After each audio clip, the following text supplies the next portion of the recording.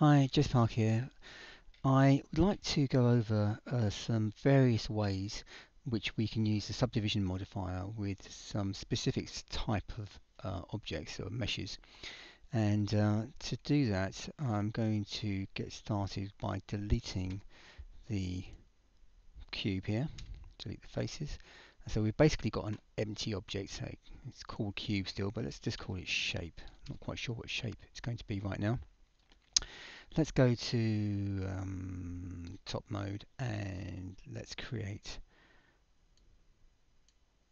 a couple of vertices, select them both and press F, and then if I hold the control down and now click with the right mouse button, it allows me to create like a path, which is really nice, and going to create an S. Yes, an S. Okay, once that's done, let's make a few more changes. Let's select it all and let's move it up just a little bit on the z-axis, and let's extrude it down a little bit, and there we have our shape. So what I'd like to do is I'd like to create a nice curved sided S but keep the tops flat. And there's some obvious ways of doing it, but hopefully today I'm going to show you a few more which you may or may not know. And so to do that, it's going to let's go back to object mode. I'm going to duplicate this S a few times just so I've got something to use. So let's put one there, and let's duplicate that one, move that. I think 3 will be sufficient. Let's start with this one. Okay, so the first thing I'm going to do is apply the Subdivision Surface modifier, and you can see what it does, and you'll know what it does. It smooths off all the surfaces, all the faces. It kind of subdivides them and creates a nice smooth looking S. But it's not doing what I want it to do. So the most obvious way, or the simplest way that which we can achieve this, is to use the edge loops. And by clicking on Control and R allows us to add the edge loops, and I'm going to slide them up as far as we can go in the corners here. I'm going to do the same on the tops, and seeing as the sides are still a bit curved, I'm going to do them on the sides as well. And now that does create a nice looking S with nice sharp corners for us. And of course, what's so nice about this subdivision is, let's say you've done an object and you've created it, and you've done it in faces, and you've worked really hard to create a hard surface model, and then someone says, "Oh, now can you print me a 300 dpi, I don't know, half a meter, image of what you've just done?" And of course, it's fine when you're looking at it from here, but as you start to get closer, what happens is you start to see the vertices of the polygons, the straight lines. And of course, if you've got subdivision modifier on, you can just make it smooth as you like, which is really nice if you're doing print work. So for that reason, I've used that quite a bit actually, for doing some very high resolution models. So excuse me, that's one way of doing it, but is there another way? There's a few other options, and I'd like to cover those now. What we can do is we can use what is called the edge split. Now let me explain what edge split is first. If I just let's select what's going, do you know, I wonder why that vertex was coming there. I've got to, don't know how I managed to do that. Let's select those edges and click edge split. What it does, if I hit G now, try that again, pretty sure it does, edge split. Okay, has worked. Now if I select that face, you will see it is no longer joined to the vertices, and that's what it does. And so if I now do that to that edge, we'll do it to this edge here, and we'll also do it to the sides of the edge split. Now they're all split. If I select the top there, Control and L, select the loop. Now you'll see that that whole top is now separate from the bottom, as is the sides, and so on. So now if I apply the Subdivision Surface modifier, we're going to get almost, let's just make that nice and smooth, we're going to almost get it right, but not quite. The way the Subdivision modifier works is it literally pulls in from the corners, and so if the corners aren't joined, in this particular instance they're not, basically you're going to get gaps there. And so if we, let's say, if we go back to this model, select it all and go, let's just clean it up, start again. Whoops, not that one. What I meant to do was clean up, remove doubles. So we're back to where we started. If let's say I just do these ones here and maybe the tops like so, and then do edge split, now I've got something that's looking quite nice. It's just allowed me to work with the edge with the subdivision modifier, but the edges aren't pulling away anymore. And once again, I can take that up as high as I like. And so I've created a different look to the ends here, which is what you might like, can be quite nice.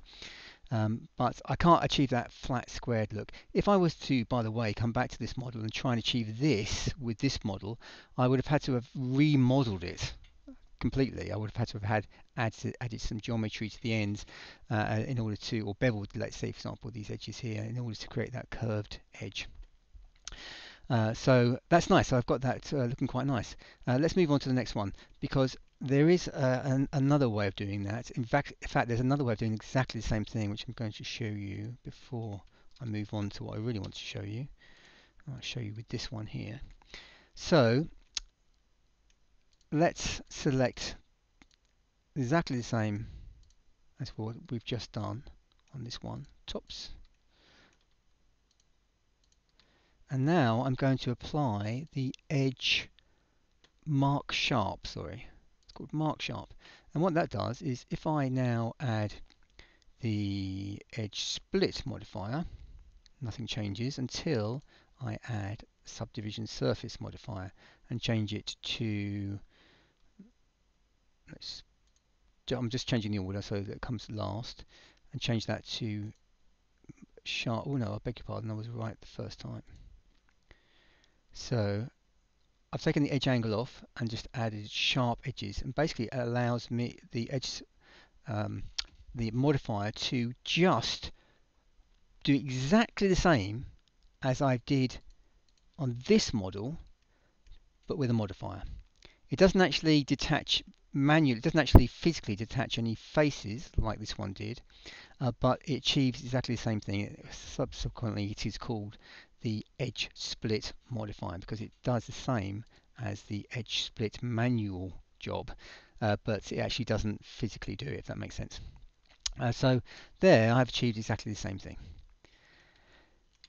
Lastly, and this is really what I wanted to show you, want to get to, because this is, I find, quite invaluable really, and it's using the edge crease and the edge bevel weight to achieve some quite nice results without having to use the edge loops, etc.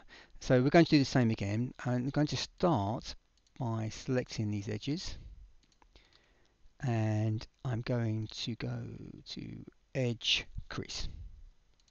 Now if I move my mouse, you can see something's changing on the actual model, but I'm just going to click once and you can see here that I can change the factor of my edge crease amount. Now I'm going to take it all the way up to 1, and then now add the subdivision surface modifier, and you can see straight away what it's done. I have just added the subdivision modifier as it was, and it's created where I had the edges selected and added that edge bevel, edge crease. It's kept them nice and sharp. It's lovely. Now what about the ends? We can do the same with the ends. We don't have to worry about them pulling away. In fact, just for this example, I'm just going to add those two to start off with, and go edge crease, pop that all the way up to 1, and then you can see that we've got a very similar not identical in fact, model to this one here and this one without using the edge split modifier. But that's not all, it doesn't end there. If we go back to edge mode, if I wanted to create the nice sharp edges, of course, which I couldn't do on the other two, just by adding the edge crease option here, I now have got quite a nice option there. Now it goes on, if you can work with this in various different ways. I'm going to select the whole lot and go edge crease. I'm just going to take it down to -1, so there's nothing on it for a moment.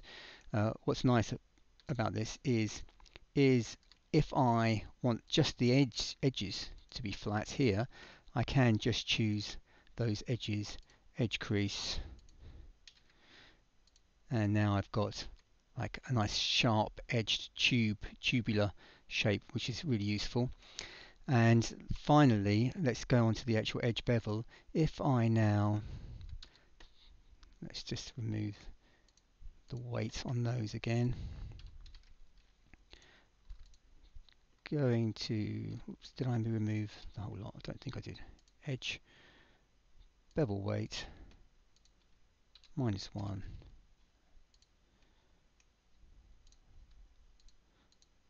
Not quite sure what I've got on here. Edge bevel weight. Oh, edge crease, of course. Duh. Okay, it's late. There's no excuse, I know, but okay, let's start again. So let's grab that edge, that edge, that edge, and that edge, and this time let's do edge crease like we did before. Pop it up to 1. But this time we're going to add edge bevel weight and pop that up to 1 as well. Now if we add the bevel modifier, now I'm going to use show what happens, because you can have it before or after. I'm going to keep it afterwards, but make sure it's on weight. See this a bit better if I do that. And now you can see that I've got a beveled edge here on the corner.